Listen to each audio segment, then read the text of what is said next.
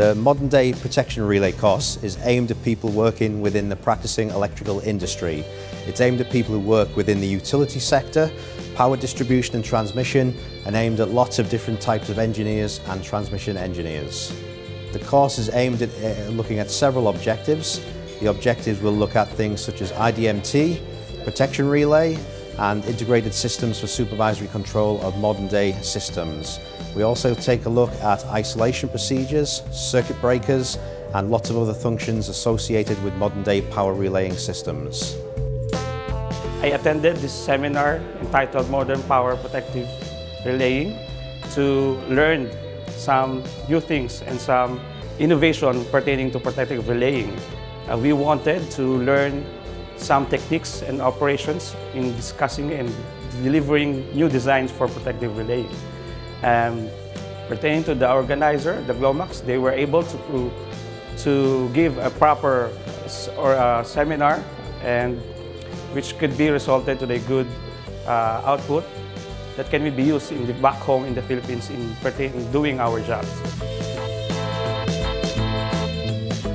I'm working there as a electrical maintenance section head. Actually, the first time to attend this course here of GLOMAC.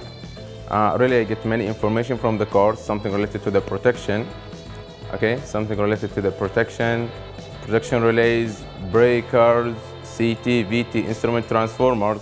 We are still on the, third day of the course, and we're expecting something more to get from there. Really, I'm appreciating actually the venue that we are, the room facilities, and the instructor as well.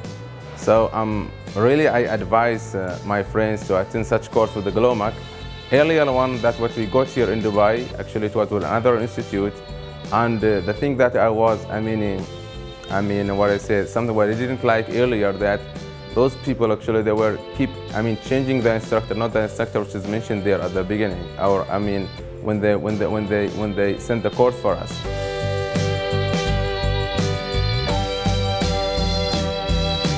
So I'm Julian Rihani, I'm a power systems engineer. I usually work with system studies for big networks, big grids in Canada and US.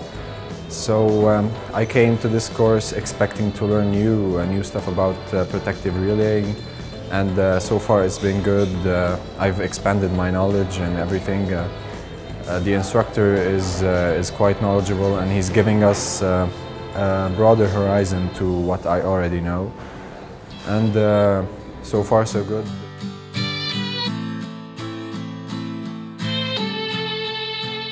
This should be senior authorized engineers, it would be electrical technicians, we'd also be looking at practicing engineers, and also engineers looking to refresh their knowledge and skills. Okay, the key objectives are to get a greater understanding of protection systems for utility and power and transmission distribution systems.